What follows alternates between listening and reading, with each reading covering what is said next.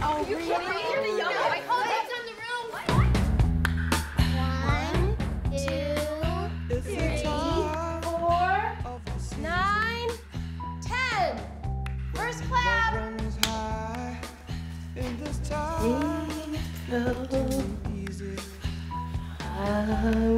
Let me try with pleasure hands.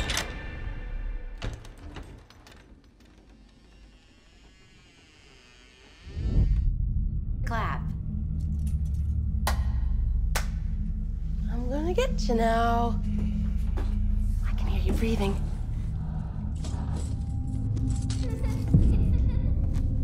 You took your blindfold off. I win. I was in Christine and Nancy's room.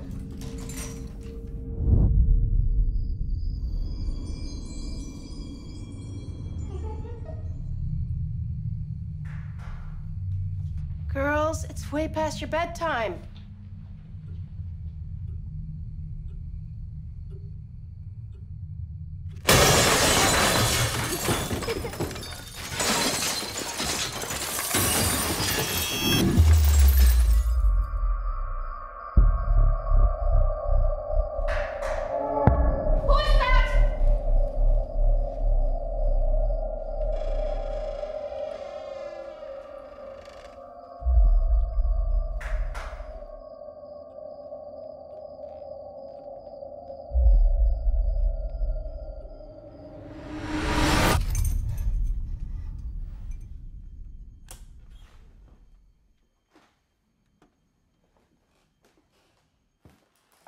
Who's ever down there? I'm gonna lock you in now. Ah! Help! Andrea! Help!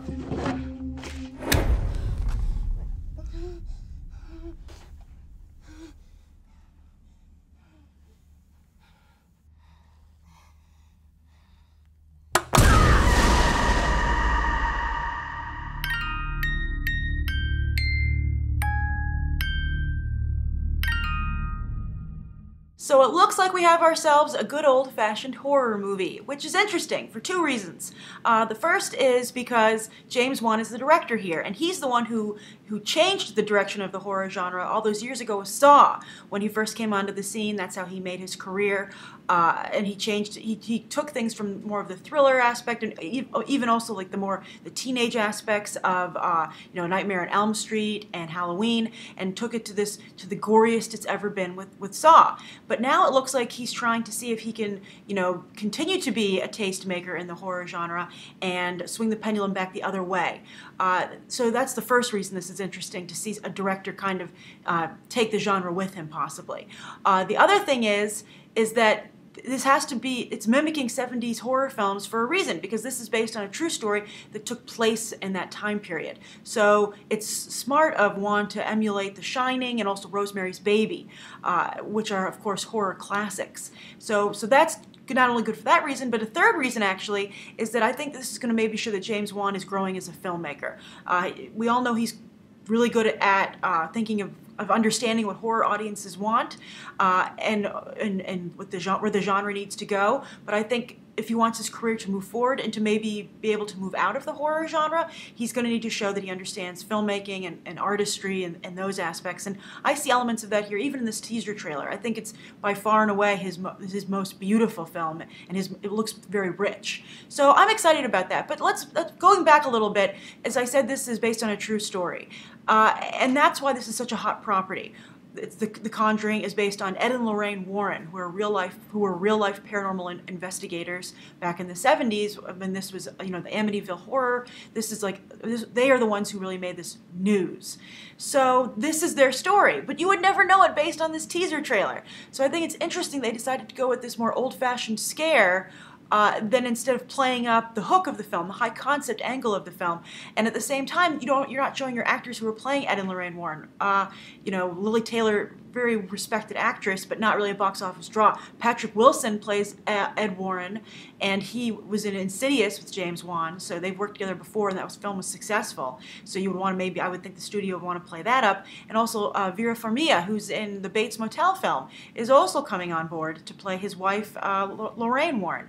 So that's weird that I think they wouldn't play that up more in the trailer. Not only those actors, but that true story aspect. The other thing is that Ron Livingston is in this film, and you don't see him here either. And if you have an eagle eye, you will also notice that Renesmee Cullen is in the film as well as one of the daughters coming in the beginning. So I think that's interesting. You know, you would also want to shine a spotlight on that. But I was at this film though. Teaser looks good, and I have to say this is going to be a really hot film. Keep your eye on this. It's a slow burn. I guess just like the film itself, it's not going to be a big flashy scare. It's going to just creep up on you. But I was at New York Comic Con. You can check out my interview with the cast via the link here. But they said that the film tested so well. Ron Livingston told me that the film tested so well that they're releasing it in July, right in the middle of summer movie season, because Warner Brothers feels that strongly about it. So you have a very solid teaser trailer, and I'm telling you that you have a very solid cast, and of course you have James Wan, and I hope that in the full trailer for this film, they play up all the cards they're holding, or at least more of them. I know a lot of you say you don't like to see everything in the trailer, but I think you can show a little bit more than this.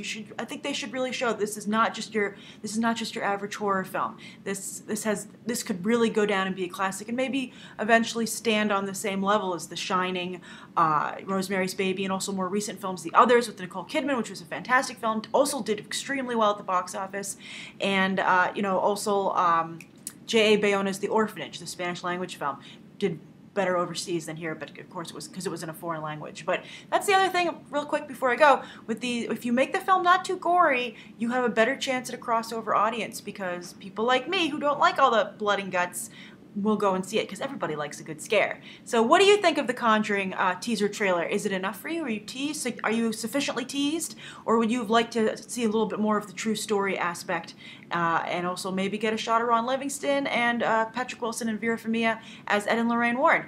Write your thoughts down below, and thanks for coming to be on the trailer, not just for the latest trailers, but these quick snapshot trailer reviews. Thanks for watching. Bye.